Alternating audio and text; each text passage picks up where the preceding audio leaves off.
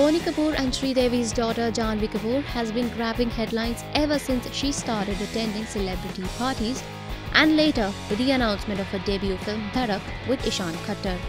Now, she does it again at the 48th edition of the International Film Festival of India.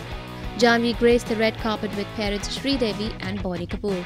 This marked her first appearance post her debut film Dhadak's first look release.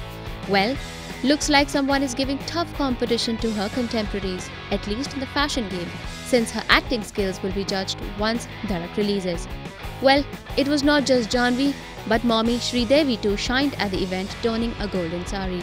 Janhvi, however, will be seen with Ishaan in Karan Johar's production Dhadak, which is the official Hindi remake of Marathi award-winning film Srdevi.